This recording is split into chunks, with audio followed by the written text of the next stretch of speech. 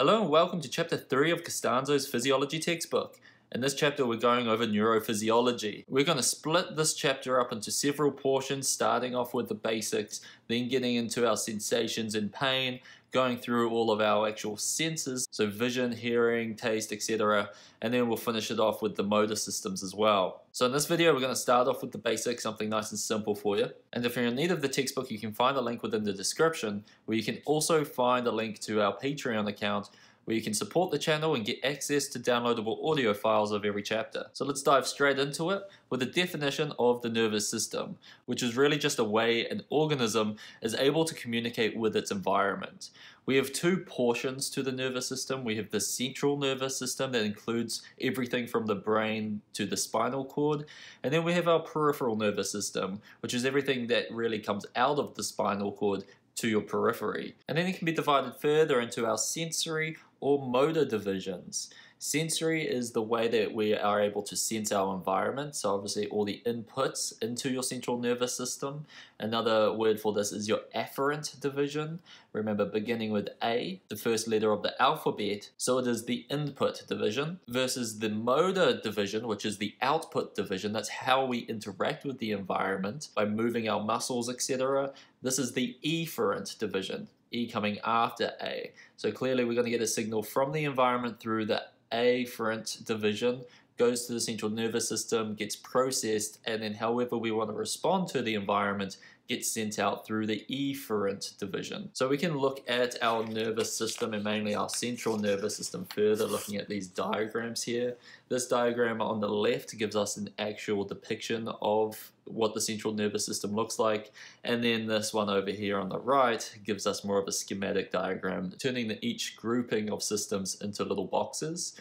So if we start off with the cerebral cortex, that is just the meat of the brain that we always think about. So this really highly convoluted tissue, which is clearly involved with more complex type of reasoning. That is what allows us to think, choose how we respond to our environment, gives us our emotions, etc. And is where consciousness is thought to derive from. Underneath the cerebral cortex, there is our thalamus. You can see it down here. The thalamus is almost like the sorting center in a post office.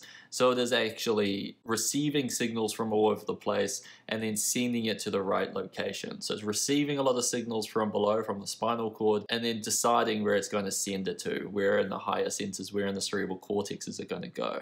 It's also going the other way too, where it is receiving signals from the cerebral cortex, sorting them, deciding where to send it out through the output systems. So your thalamus is like a sorting system. Then moving down, we have our brain stem, which is divided into three areas as well. But our brain stem is almost just involved with reflexive control. So for instance, going from top to bottom, we have our midbrain, which helps to control eye movements and relays our nuclear from our auditory and visual systems, helping with kind of eye reflexes. The pons participates in a lot of balance and posturing, and also the regulation of breathing, those sorts of reflexes. And then our medulla, which also helps to regulate breathing, but also blood pressure, coordination of swallowing, coughing, vomiting reflexes, etc. So the brain stem mainly is involved with reflexive control. And then at the bottom here, we have our spinal cord. So the spinal cord is almost like a highway that just sends signals to where it needs to go in the body. It receives sensory information and then sends out our outputs. On the side here we have our cerebellum, which does sit just above the brain stem, and the cerebellum's main role is to help us have nice coordinated movements. So our actual movements in the environment, moving our arms around, walking, etc. is nice and smooth. So it helps to really smooth out all of our motor movements. And then we also have our hypothalamus and our pituitary gland as well, which are kind of these two little segments down the bottom here, which are mainly involved with homeostasis, so helping to maintain a normal internal environment, like regulating body temperature, food intake, hormonal control, etc. Now you may have seen that the cortex is actually divided into 4 different lobes. So the frontal lobe, the parietal lobe, temporal lobe, and occipital lobe. They're divided by their functions. which we'll go over throughout the rest of this chapter. And as mentioned, it receives and processes all the sensory information and then integrates the motor functions. So it is the brain. Just as you think about any brain, it receives all of the information, you think about it, then you decide what you're going to do about it. The sensory and motor areas of the cortex are further differentiated into primary, secondary, or tertiary areas, depending on how directly they deal with processing. So clearly a primary motor cortex will directly activate the low motor neurons, whereas a tertiary one has indirect control. It has a lot of other connections to go through, which helps it to have more complex processing to do more complex types of movements. And then we have association areas, and these just help to really integrate a lot of information into one type of action. Within the cerebral hemispheres, within our cortex, we also have these deep nuclei like the basal ganglia, which helps to regulate our movements, similar to our cerebellum. We have our hippocampus and our amygdala, which are involved with the limbic system.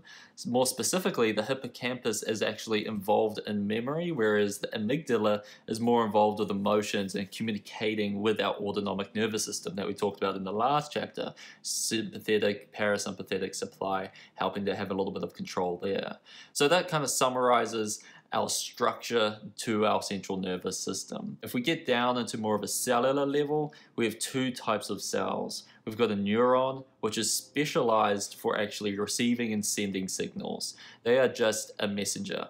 Whereas we also have glial cells, which are the support for the messages. They're the cells that are actually providing water and all the nutrients to those messenger neurons. So if we actually look at the structure of a neuron over here, you can see that we have several portions to it. So we have the cell body, which clearly contains all of the organelles to actually synthesize proteins that it needs for the neuron. So it has the endoplasmic reticulum and the Golgi apparatus within there, like a normal cell body in a normal cell. Off the cell body, we have these shorter but more root-like structures called dendrites.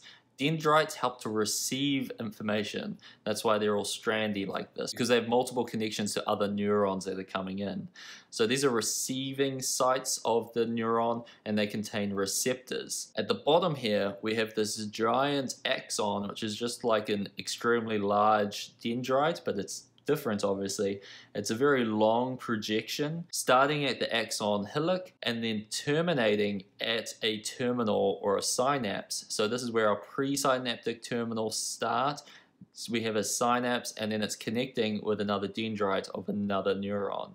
So the axon, this is where we have myelin wrapping around it to help insulate this region. Remember, we have gaps between the myelin called nodes of Ranvier because that helps to increase our velocity or increase our conduction velocity. We touched on this in the very first chapter, but the main difference here is that the axon compared to the dendrites, these are extremely long in comparison.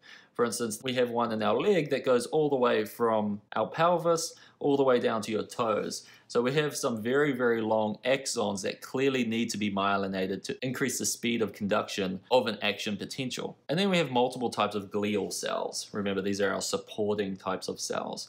And about half of the brain's volume is actually these glial cells, which help to provide the nutrients for our neurons.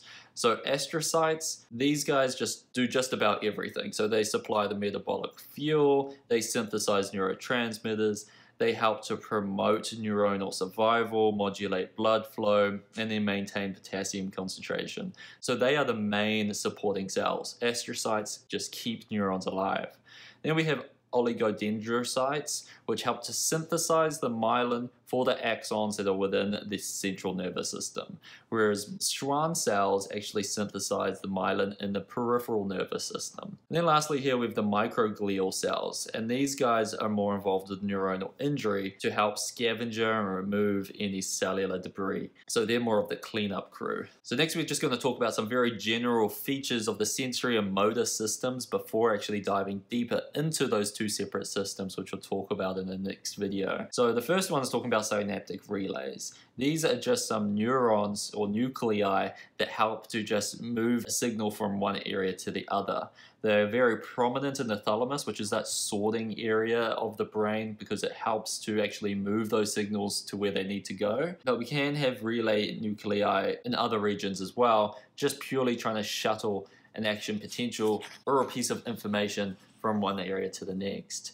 Topographic organization is literally how that signal gets sent to the central nervous system. And what that means is that all of the sensations from all over your body keeps the layering from the body. And the best way that this is depicted is actually in this figure 312, which comes up later in this chapter.